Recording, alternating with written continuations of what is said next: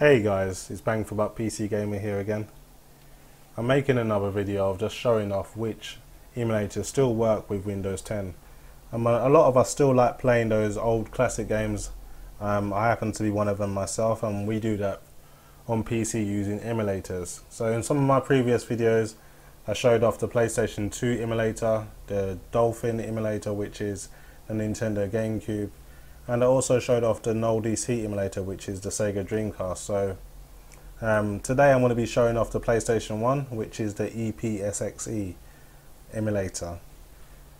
Unfortunately, some emulators don't actually work properly with Windows 10. For example, Project 64, and that's a Nintendo 64 emulator, which could even give you a blue screen of death. So this video is just going to show off if the PlayStation 1 emulator still works.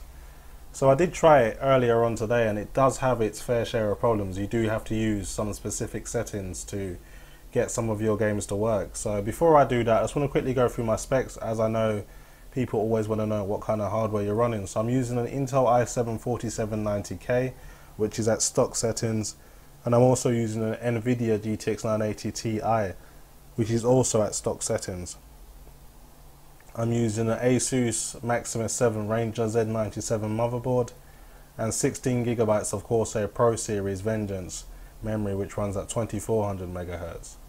So that's the specs taken care of. Now moving on to the emulator. The version I'm using is EPSXe 1.70. Now I think this is pretty much the latest version you can get. And when I initially used it, it did crash, so you have to use specific plugins if you want to use this in Windows 10. So the plugin I'm using for graphics is Pete's OpenGL Driver 2.9. You do have quite a few to choose from, but I found if you use any of the direct 3D drivers, it will crash, so make sure you use an OpenGL driver and you shouldn't have a problem. I'll quickly show you the settings I'm using.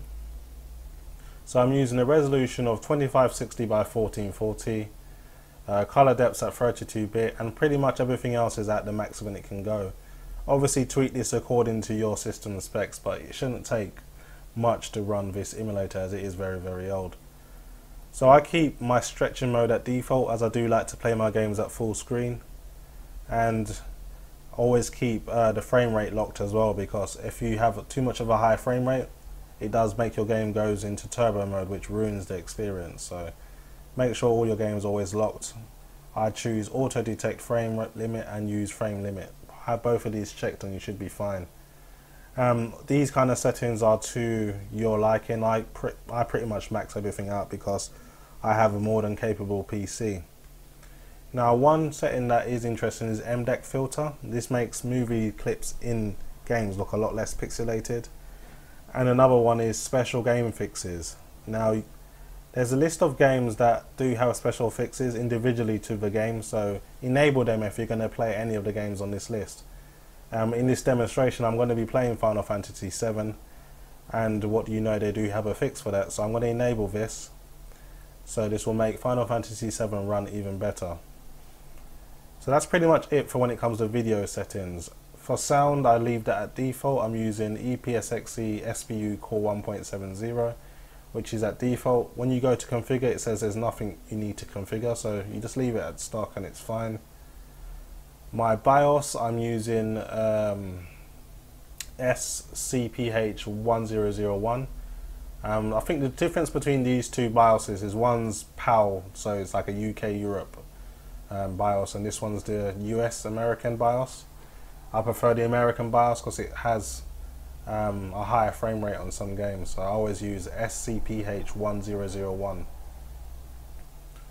So that's pretty much it when it comes to getting the emulator set up. Obviously you do have to configure your gamepad, or if you're still using a keyboard, which I don't recommend, you have to obviously manually enter which keys you want to do what. I'm using an Xbox 360 pad myself, so I've set up the keys accordingly to my Xbox 360 pad.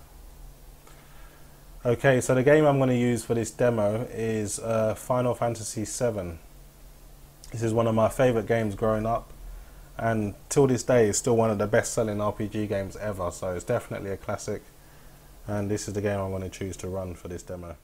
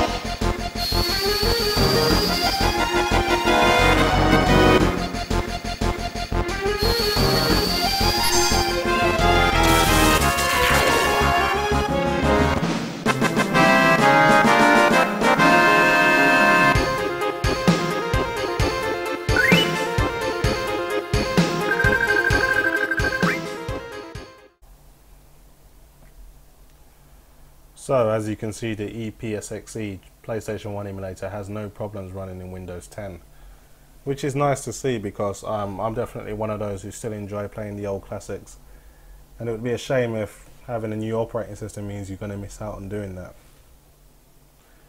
Anyway, that's it for me. Hope you guys enjoyed the video, and thanks for watching.